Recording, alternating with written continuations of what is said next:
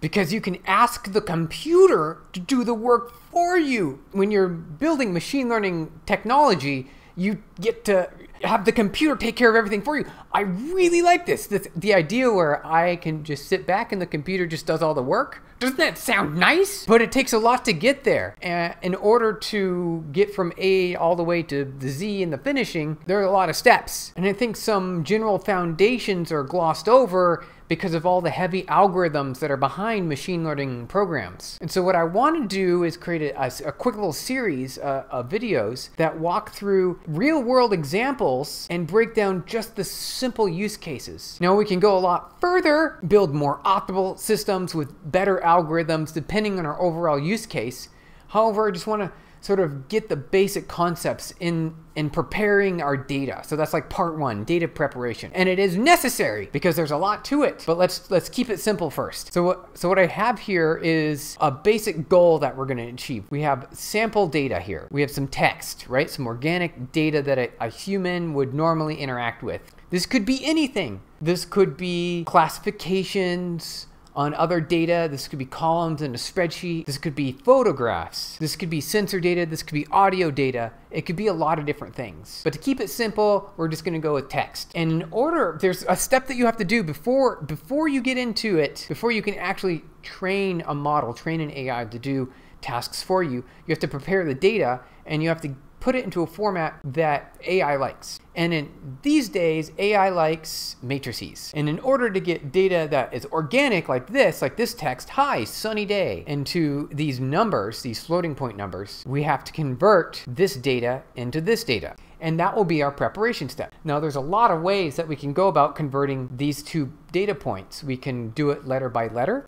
We can do it so one letter at a time, or we could do it word by word. So just the word sunny, the word day. We can do things like that, which helps add more context. And then when we're generating the vector, right? When we're generating the vector, we can add additional information into it, such as relationships between each of these elements in their position. So there's just a lot of things we can do, but I want to keep it just super simple. Let's start off with something super simple, and we're going to write a vectorization algorithm that will get us started, and it will provide something that will actually work. It will be something that is actually useful. How does machine learning even work? When we're building AI models, there's a lot to it, and there are so many details that it could take a year or more to cover every single aspect. There is a faster path though. I think we can get there a lot more quickly if we just focus on it in a real world use cases and a very basic algorithm. And if you have this end-to-end workflow that will work generally in a general purpose situation, I think that'll be a better start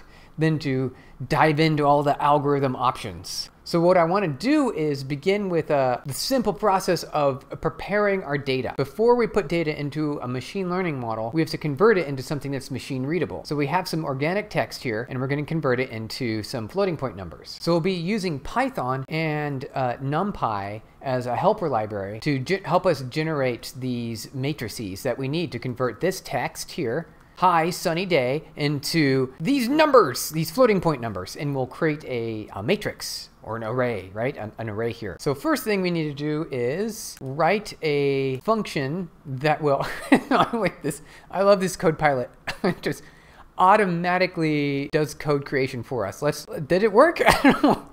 All right, so the Copilot created kind of a neat thing here. So it's going to start with a vector, right? We need an array. Then we're going to convert, because our alphabet up here is only lowercase letters and numbers and a space here. There's a space character. For each character in the text in the vector, we're going to assign an index based on the character's position in the alphabet. Now, this is an efficient approach to generating the vector because there's a lookup time period. So if you have a large amount of data, it's going to take extra compute, but this is a good getting started setup. If it's not able to find anything in the index, then it will just continue and it won't add anything. Oh, this is cool. Okay, so this isn't the first thing that I had in mind. However, what it's going to do is going to find sort of any data that's associated with any characters. So it finds any characters or symbols, it's going to create a vector and a map that assigns that index. So this is one approach to vectorizing our data. Let's take a look at what that looks like. So we've got our text, we're going to vectorize it, and then we're going to print the vector. And then we print it, and then what we see here is a representation of the sentence that we provided. It has the letter A, so you see that it has a 1 ordinal here, and then it's got zeros for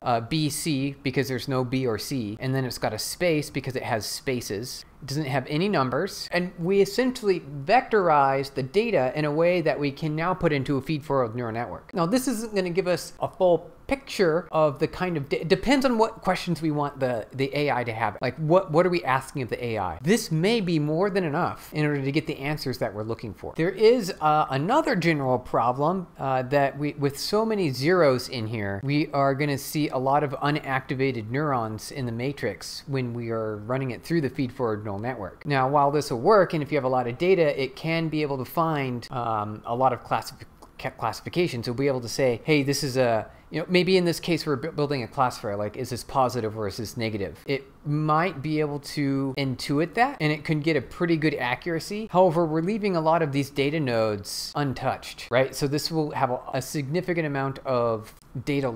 We're just wasting a lot of data. So we can go a step further and capture higher resolution. But just as it is right now, we actually vectorize the data. This is the first step that's needed in order to prepare our data, right? We want to get that data ready before we throw it into a feed-forward neural network. When we're preparing our data for a machine learning model, we have to take that organic data and convert it into machine-readable data, which are going to be floating point values. And there's a lot of ways to go about doing that, and you want to sort of capture as much meaning as possible in that data. One of the first algorithms we looked at was a simple, are characters there or not, based on an alphabet. We can go a step further and increase our resolution on the kind of data that is available to us by assigning tokens to each of these letters or these characters and appending them into an array. So that way it gives us a little more context, a little more meaning. So it almost gives us some more data and higher resolution. Also, with our original example here in the vector, while this is working,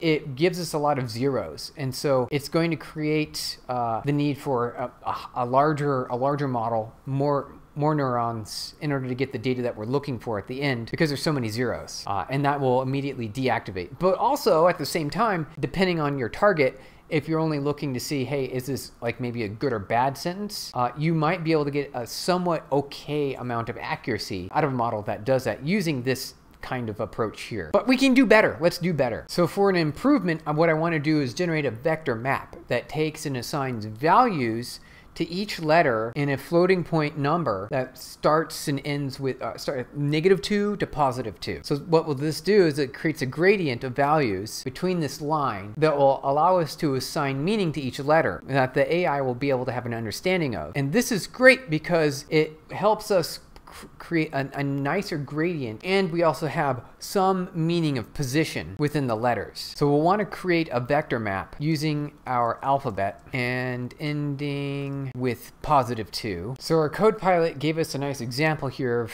getting started. We need to go a step further though. So we've got our vector map, which is going to give us a value starting with A, which should be -2, and then ends with a space, right? So if you look at our alphabet, we start with A and then we end with a space, and so the 0 value should be somewhere in the middle, and what this will do is create more of a nice gradient between each of the letters. Okay, so we had to help it out a little bit here. We added a comment that helped us tune the data that we were looking for. Now it's able to better create it.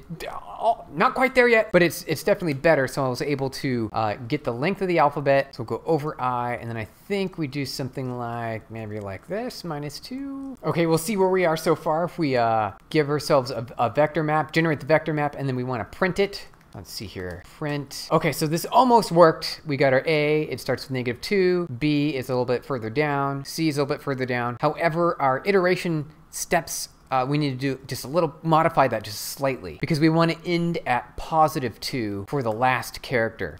All right, we were able to modify our range vector map here very slightly. So we defined a new variable called vector range. We want this to be, a gradient range of 2 which we're going to have it in the -2 range to the +2 range. And we modified our vector map per letter. So for the size of our alphabet, we want to take that alphabet, no matter how many letters we have in our alphabet, right? We can add more letters. We can have uppercase letters. We can have symbols like emojis. We can do a whole bunch of things. We'll take that length of the alphabet and we'll divide it against its current position within the alphabet, the letter position in the alphabet. So A is, position 0, B is position 2. And then we want to take our range and apply it and then shift it so that way everything's in between -2 and +2. And so that's what this line does right here. And if we run that, it should give us, okay, perfect. Let me make that look a little bit better here for real quick. Hold on. Let me see if I can do a pretty print. Pretty print the vector map. So we have our pretty print library, and then we will pretty print the vector map. We don't need that one anymore. And then we also imported the pretty print library. So it should be look a little bit nicer here. There we go. Okay, so you can see now we've created a map for ourselves. So A is gonna be -2. B is just a little bit less, or a little bit further, and then C and D, and then it progresses from here all the way till we get to Z. So now we have this nice smooth gradient based on the current letters that are available to us. So now we'll want to write one more function that will leverage our generated vector map to create ourselves a new vector output. So we'll define what we want our function to do here, define it, and then the AI wants to do the function like this, which I think is it right? Yeah, I think that should work. Okay, so let's walk through it really quick here. So we're generating our vector based on the length of our alphabet, which is not good. We want to do that based on the length of the input text. So then we'll use our vector map to search for that floating point value that's assigned to the letter.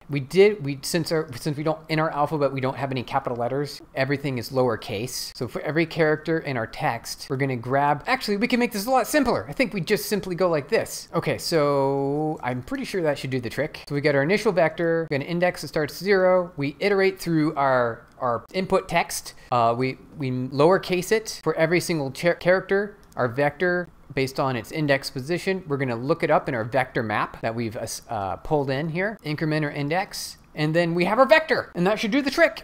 Let's double check that it works. So we've got our V map and text here, so this should be able to get this will generate our vector, and then we'll print our vector. I think that'll work. Let's see what happens here. Oh, we got a problem. All right, let's fix that real quick. All right, we just need to just check to make sure, because there's an exclamation point and we've not created an alphabet character for that. So we have to skip it, or we can give it, we'd have to give it like a default value of just unknown, right? Or we could ignore it. I think we'll just ignore it. Okay, so our final algorithm should be for every character in the text, lowercase. If the character's in our vector map, we want to assign it to our new vector that we just created and return the vector. So this is what that looks like. And now we've got a nice range of data here. So we got some zeros. That's because that's the unallocated. So those must be exclamation points, right? Because our hey Sonny up. So we got 2 exclamation points here that we've not tracked. What we could do is add that into our alphabet here. So now we've got an exclamation point, and that will allow us to capture that. Oh, yep. And so now we've got a nice looking array without any zeros in it, which could, deactivate certain neurons. And then we can use this as input data into our feed-forward neural network. And that's basically it. That's what we need to do. Now that we can go further, and we'll probably do this in another video, but we want to do some other things, such as correlation coefficients, which you can bake in using embedding approaches. We could also tokenize and use another model that allows us to assign meaning to similar words with a pre-trained embedding model. This is going to be more necessary for LLMs that are going to be generating text, but we don't need that for most other kinds of AI that will be identifying and labeling and doing work for us. So we can go further, and we will do that probably in another video.